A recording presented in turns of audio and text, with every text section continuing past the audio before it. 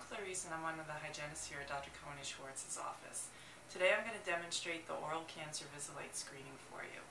Oral cancer is taking roughly one person's life per hour, 24 hours a day, and only slightly more than half of these people will be alive within 5 years. 75% of those diagnosed with oral cancer are those who are over the age of 50 and smokers. And when you introduce a heavy alcohol consumption to that, the risk factors significantly increase. Recent data shows that the fastest growing segment of the population for oral cancer are those under the age of 50 and non-smokers. So studies have linked this new target population to the human papillomavirus. So Visilite is playing a very important role in early detection of oral cancer. It allows us to detect oral cancer in an earlier stage. It lets us to see unusual things that we would not normally see with our naked eye, which then leads to earlier treatment, diagnosis, and better prognosis for the patient. So Lyanna here is going to help me demonstrate the cancer screening for you. We're going to give her a diluted solution of vinegar that normally she would swish for 45 seconds, and we would shut the lights out. Because we're making a video, she's just going to swish briefly, and we're going to leave the lights on. We're going to look around in the mouth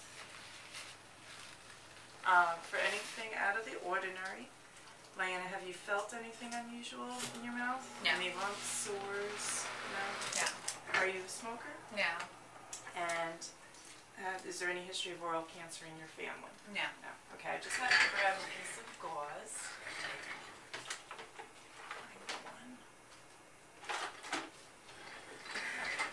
Let's see. So first we're going to look around outside. I just need you to open and close. Is there any soreness or tenderness in your jaw? No. Okay. Now we're going to feel around the lymph nodes for any lumps that could be hard and kind of fixed to the tissue. And everything feels great. And then if you can open, I'm just going to look around. This is a bright light that we use that will help illuminate anything that has abnormal activity in the mouth. Now, whether that's oral cancer or not is not determined with the Visilite. It just determines whether we need to do a little brush biopsy here in the office or refer them to the oral surgeon. So just turn towards me a little bit. That's good. And we're just looking around inside the cheeks, under the tongue, on the sides of the tongue. Can you say ah? The back of the throat, if you lift your tongue up. The throat's an important area to get a good look at because throat cancer is a large percentage of oral cancer, and the tongue also. And if you can stick your tongue forward.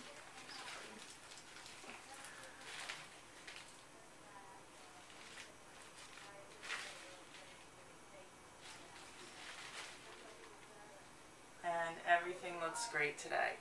So very simple, easy to do, and highly effective. We look forward to being able to perform this on you at Cohen and Schwartz's. Thank you.